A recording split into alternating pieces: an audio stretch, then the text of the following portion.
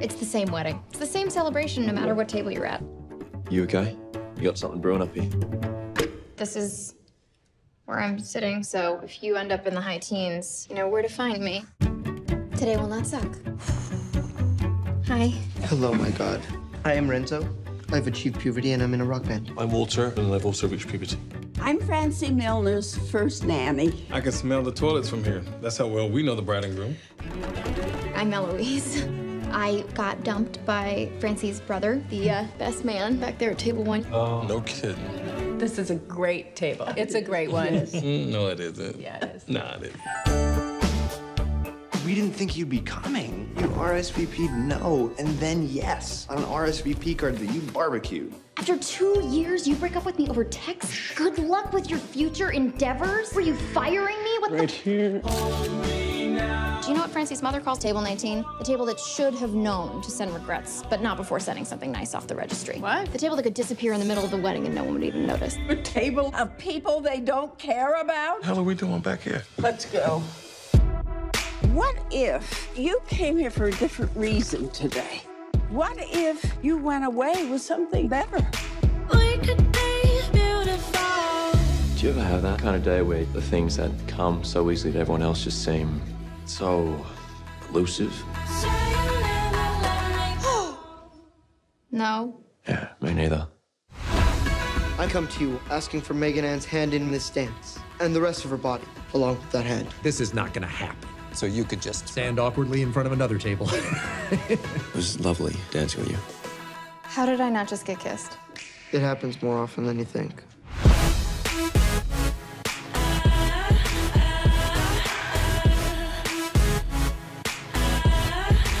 You are Romeo and Juliet, and we all wish you the same happy ending.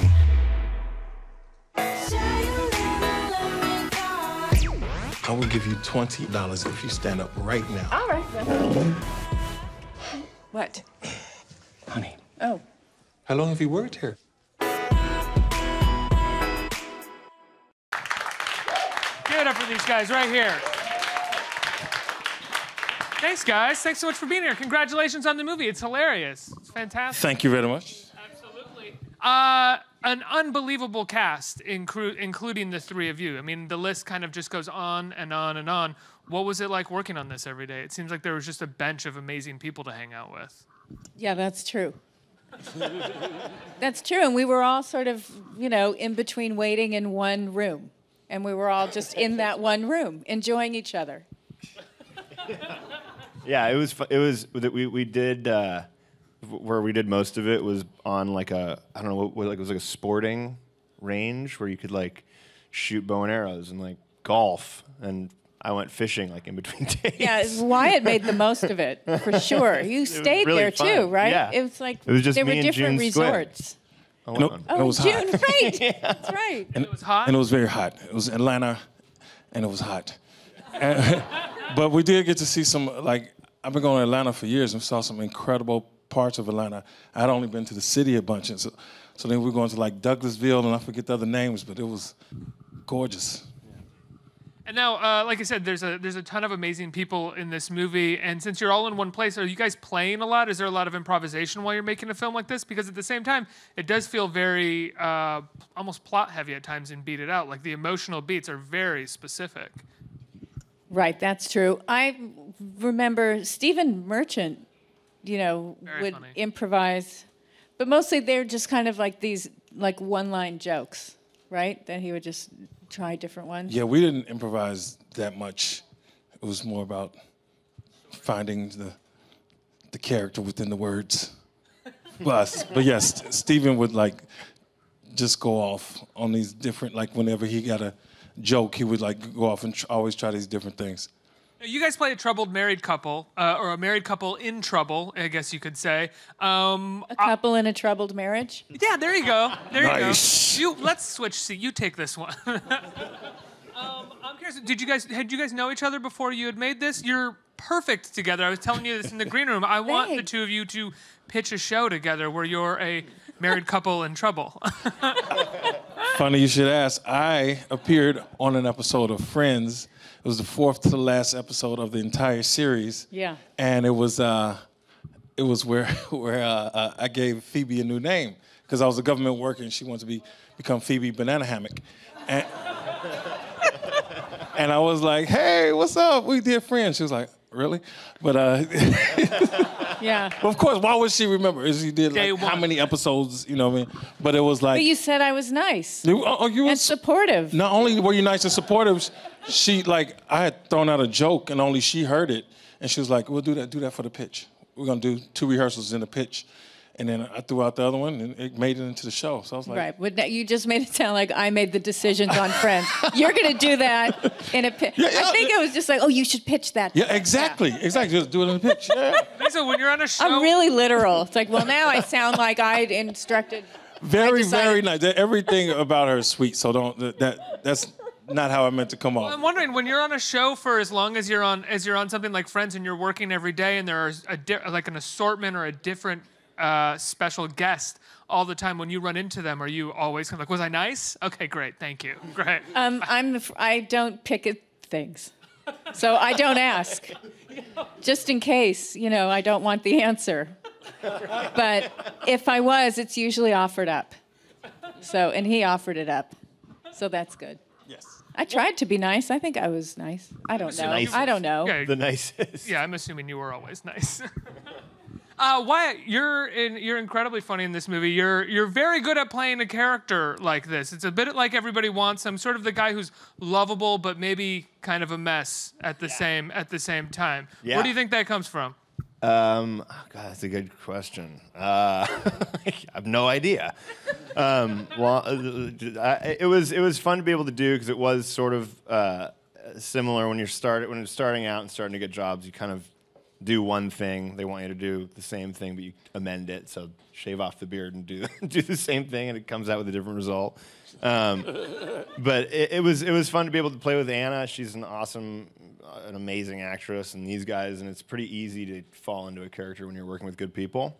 So yeah, I don't know. You kind of read the script, and people decide that you're the right person for the part. You go and you do it the best you can. Without giving anything away, I love the twist that happens with your character at a certain point in the movie where he becomes something completely different than what you thought he was at the top. And I'm wondering how you sort of play that when you're playing the scene at the top. Do you sort of embody, that aspect of the character in those scenes, or do you want him to come off as much like an asshole as you possibly can in those early moments? I think that it's in terms of playing it, you just play it as it is. You don't try and play it with the idea that I know what's going to happen before it happens, so that whatever comes off is natural, it's organic to what the director is going to be able to do with that performance, because you're giving him the tools to be able to craft it.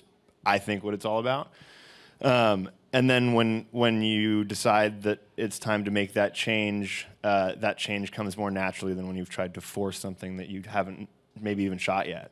So yeah, I think it's just do what's on the page and try and find the reality of whatever that moment would be for you. And you guys, for you guys at Table 19, it's very much a Breakfast Club heavy vibe. They are the misfits of this wedding. They are in the Saturday detention and finding out if they like each other, maybe learning to love each other a little bit. Was that a touchstone for this movie when you guys were making it? That's the first time that thought ever even occurred to me. Really? To compare with Breakfast Club, but it works. Well, yeah, because then in the center of the movie, when they all kind of get together and they're talking, and yeah. Right, they run off to the break room or whatever that was to try to get snacks. That's right. We do sort of do that. Totally. There's that question for me.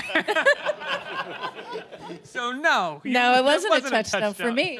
Maybe the smarter people that I'm sitting in between did put it together. We all know who's the smartest up here. Let's quit playing. Sitting over there. I think there was a mention of Breakfast Club, but we.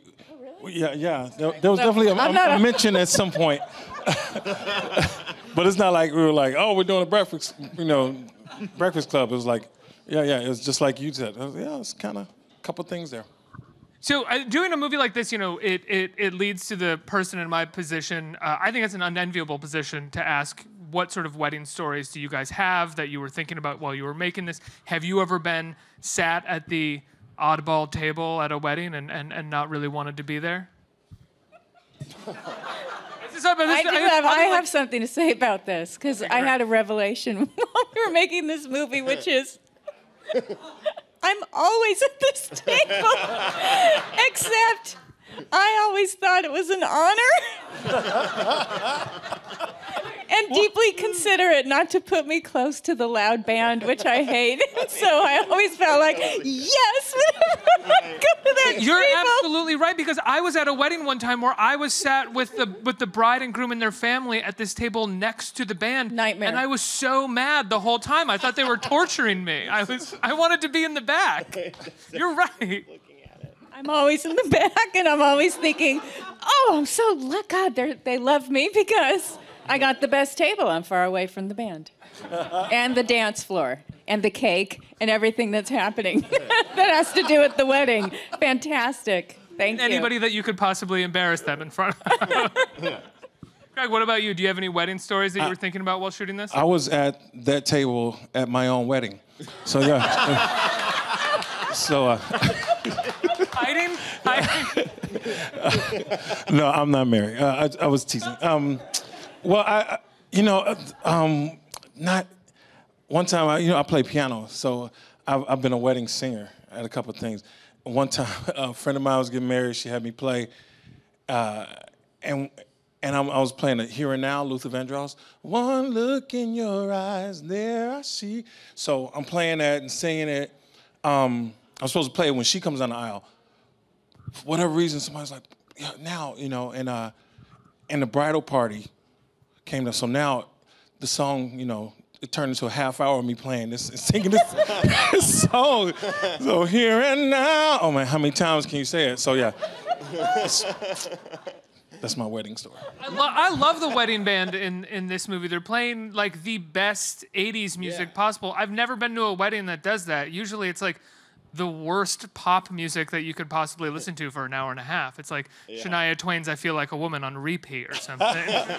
Was it somebody from the wedding band that stole wardrobe? What happened? Oh, I remember that? No, but I know the guy who played the guy is a very nice guy and didn't steal anything. Not him. That wasn't him. No, he wasn't in the band. I think Brad Oberhofer is his name. He's really good. Someone made a friend on the set. No, he's a good. He's actually a very talented musician. Yeah, I'm not kidding. We all sat in one room for 6 weeks.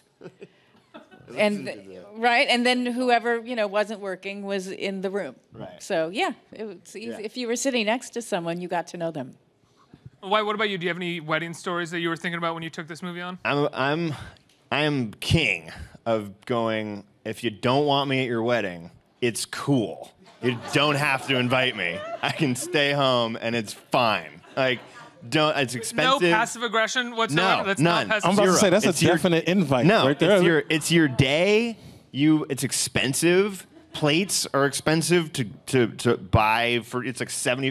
Don't invite me. It's totally fine. We're friends. It's awesome. I will come by later and whatever, but it's fine.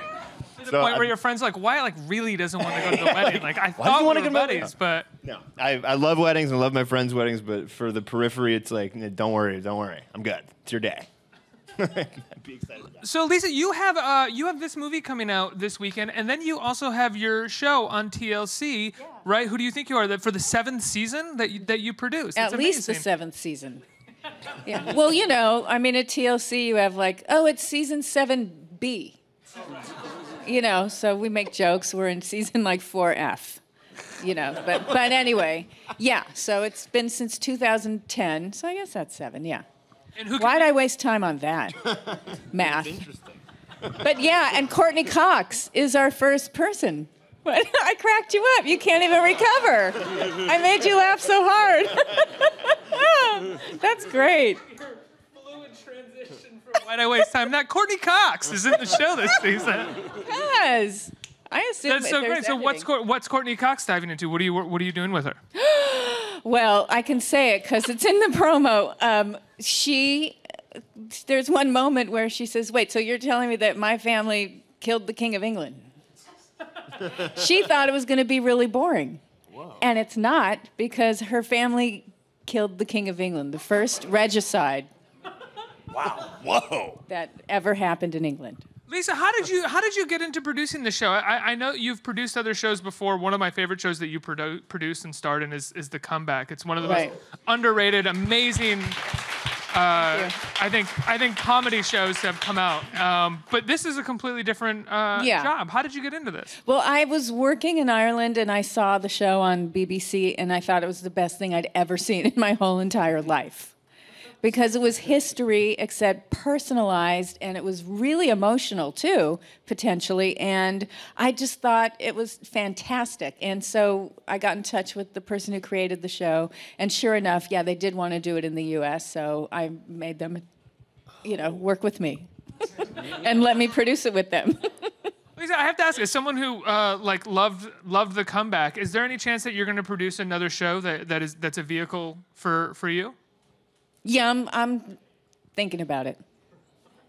Yeah. Did you add Craig to the mix with you? Yeah, I'm thinking. Oh, that's right. Craig, and now there are two that I'm thinking about. All right. Craig, you said you're a musician and you've played a lot of weddings before. When they offered you the role for this movie, did you think that you were going to have to sort of play piano and do some songs? No. Once I read it, and that thought didn't occur to me at all. He's a diner owner, and they just, and he and his wife are married 20 plus years, and there's a lot of passive aggressiveness and, a lot of mean-spirited things said through trying to make it sound like a joke and stuff. So, no, I didn't see any. Isn't that all relationships, though? Is that really a problem in relationships? Sort of the best relationships. If you can make it a joke, we can just move past this very quickly. That's the hope, yeah. Greg, I complimented you on this backstage. I know we're here for Table 19. We're talking about other projects, but you were amazing in Morris from America. Oh, yes. Thank you very much. Thank you. It was such a beautiful performance. And thank you. The Oscars were last night, and I think Craig deserved a nomination for that film. It was unbelievable. If you haven't seen Morris from America, go see it. It's a really beautiful performance. I truly appreciate that. Thank you very much. Are you going to be doing anything more with that filmmaker or with the kid? Chad Harding? I would love to work with both of them. Absolutely. Yeah. If they, come with something that looks great, maybe, Yeah, he could direct great. it. He could direct our new project. We do. He wants to see me and Lisa do a project. Directed by Chad, yeah. Can I give a shout out though to Mr. Wyatt Russell? I don't know. Anybody see Black Mirror? I was going there. Oh my God! Destroyed. I just saw it like last week, and I was just like, I know the man, so to watch it and then be like transported to that situation, I was just like blown away. So yeah, well done, sir. Thanks, Greg. Yeah. Wyatt, you've had an incredible assortment of roles, starting with the first time I saw you, I think, was 22 Jump Street, right? And then all of a sudden you're in Everybody Wants Some, which is one of my favorite movies from last year, hands down. I just thought, I've seen it so many times, it's just a great hangout movie. And that Floyd song in your scene I listen to all the time now as well. Fearless. But then from there to Black Mirror, and then you were in a film with Alex Karpovsky where you played a folk singer, which I thought was really great. How have you been getting all these roles, or how are you choosing them? I don't know. I guess I heard Viggo Mortensen say something so cool at like he was getting awarded for being awesome for 100 years. Being Viggo Mortensen. For being Viggo Mortensen. And he was like, you don't really you don't necessarily choose the roles. You kind of get the opportunity to do certain things, and then hopefully they work out. And if they don't, that's too bad too. But you just kind of have to go with the flow of the way things are going and how you feel at the moment. And certain things like that movie had come right after sort of not such a great part of my life, and it filled a void that I was like, okay, this is great. This is just for that moment. Which movie? Folk Hero Funny Guy. Yeah. Where I play this musician guy with a long beard and hair. And it was just something that I needed to sort of fill up my soul and feel good about what was next. And I met the girl that I'm with now of 2 years, and it was like, just a great experience outside of just the movie making process. And I think that when you just look at the role, or you just look at the thing, you become myopic about certain things that you can kind of try and like corner you by way of not any of your own doing, corner yourself into certain spots that you might not have foreseen. And if you just keep your mind open and go, oh yeah, I think I can do that, or I think I can do that, and leave it up to the hands of the people, directors and producers who put their trust in you. I think that's kind of the only way you can do it. I don't think an actor can make themselves be something or make themselves be a certain way. I don't know. I put my roles on a dartboard and I just I'm gonna be that. Were you nervous going into Black Mirror, considering it was such a different performance for you? No, because I'm meeting with Dan and Charlie Brooker. Dan Trachtenberg, who directed 10 Cloverfield Lane, which is a great movie too. You just knew. I just knew, and also they love movies. We were talking about this backstage. Being with people who love making movies. I mean, it is everything to them. And they climb inside that world, and when you can go there with them, you feel safe. And so you feel that you can do whatever you want and do whatever you need to do, because whatever that moment is, it'll be real, and they'll know how to use it. So when you feel that sort of comfort and safety from the person that you're working with and for, I don't think you can make wrong moves as an actor, because they've instilled their trust in you as well. And it was just an amazing experience. So, and we didn't even know what it was going to be really until you do it. You don't know what the scene or what the movie's going to take on until you actually do it. And leaving room for that when you go do it, I think, is an important thing. Working with the right people helps. Let's get some questions from the audience. Who has one? Someone's got a microphone. Hey guys, what's up? First of all three of you are very hilarious, and I love how you have off-screen chemistry. I mean, it seems like you had a lot of fun shooting this film, and it seems like even off-screen you guys have great chemistry, which is really good for actors. I had a question actually for you, Lisa. Well, me and my friends always say, like, wow, she seems very natural in her roles because we've seen you in Friends and Who Do You Think You Are, Web Therapy, and The Comeback. We always say, like, it seems like she's being very natural. It's like, it's Lisa, this is who she is, and this is why she's very successful. Now, I'm not sure if you studied acting back in college, but do you think this is the case when you take on a role, like, you want to be you, like, I want to be myself, I want to be natural? Wait, you're saying you think I'm like Fiona Wallace? From what they're so like, sorry, that's the real her. That's fantastic if you do. I do. You think that's like, oh, that's more what she's like. Yeah, I mean, I think of you as a person. It when I comes see naturally you in roles, to me you're to natural be the way you are, and this is why you're successful. Self-centered. The question was teetering, and then you just kind of I let love it it. No. I'm sorry, it made no sense. I don't know how to say it. It was just so spontaneous. You know what? I'm understanding what I want to understand from it. Okay, understand whatever you want from it. All right. You know, I'm just gonna go. No. Just kidding. I don't know what the question is. Like, do you? You're an awesome actor. No, it's not you. Oh, thanks. Yes. Basically, that's it. It's a compliment. Yeah. So, yeah. Thank you. All right, there you go. Well, thank you very much.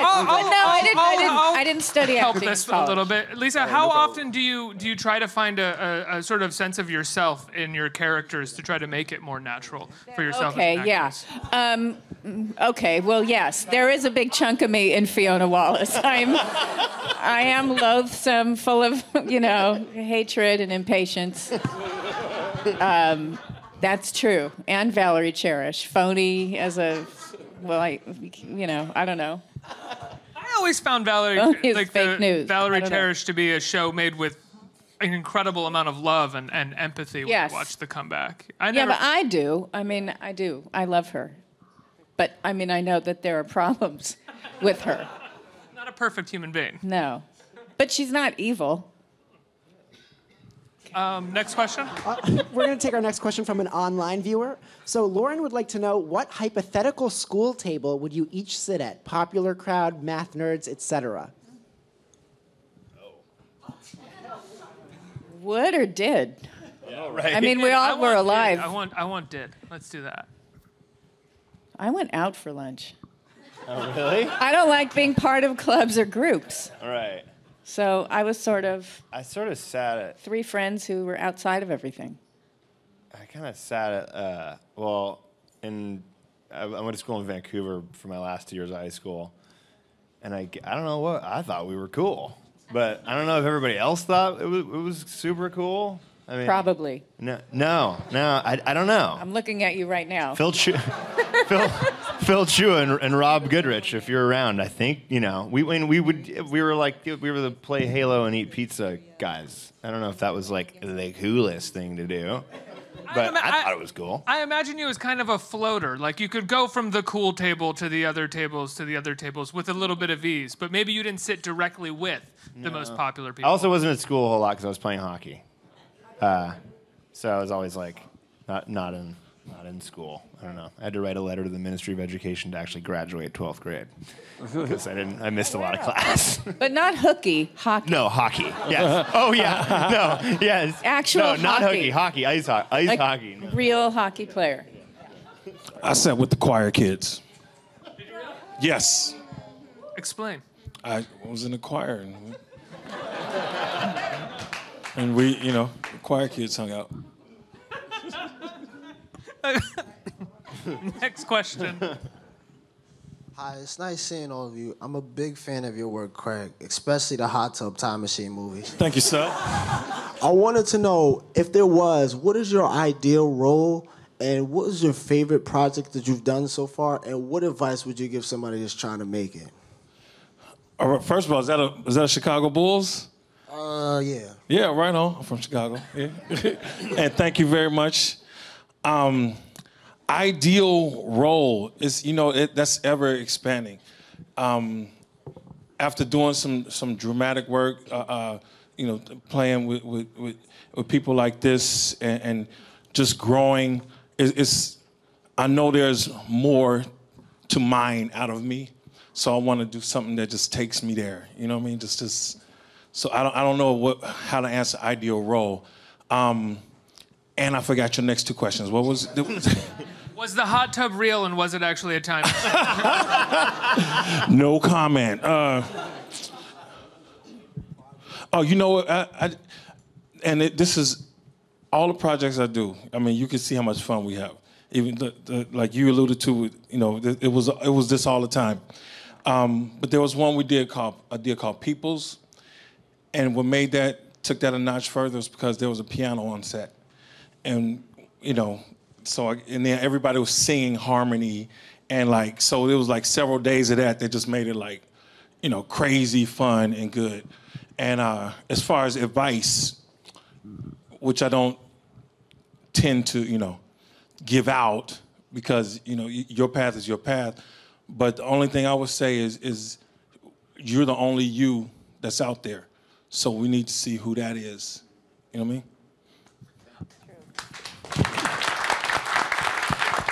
Wait, by the way, can I just say that it's a fun set because of Craig, because he is so fun and so nice and gets everybody doing something. He'll just break out into a song, and then all of a sudden Anna's singing with him, and you have like a concert that you get to see these two. We're not paying anything. Yeah, Craig brings joy. And you get to see Craig Robinson and Anna Kendrick singing something. And then he'd just go over to a piano and play, and people just come over and start singing. He's an event. Yeah, Craig brings joy to every moment. Joy. You guys. It's true. It's he does. It's mandatory for you, and it's exactly what you need on a set too. They came to my Easter party. I had a. That was so fun. Easter happened during our movie, and so there was this great chef who I hired. And they showed up to my Easter party in my little apartment that they rented for us, and it was just nice to have a clean apartment. So I was like, yeah, let me bring some people over. It was so good. I think we have time for one more question, right there. Hi. So I just want to say that Lisa, I'm a huge fan of Phoebe, and actually that episode with Princess Consuelo Banana Hammock was my favorite episode in Friends. So I hear Craig was in there. Yes, he was in there. Yeah, so I want to ask, I think that Lisa's married, I'm not sure for Craig and Wyatt. For your wedding, did you have a table 19, a loser table? No, we didn't. No, everyone was there because we wanted them there. There was no obligatory, no. They only had 18 tables.